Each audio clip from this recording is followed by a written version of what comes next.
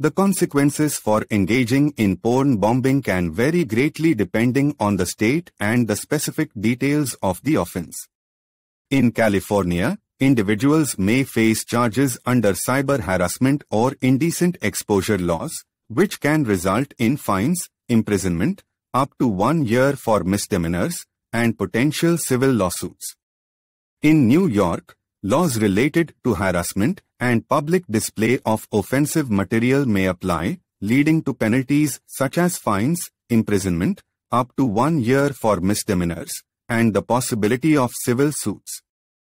Texas has its own set of laws targeting online harassment and invasive visual recording, with potential repercussions including fines, imprisonment, up to 1 year for misdemeanors, and longer for felonies, and the option for civil litigation.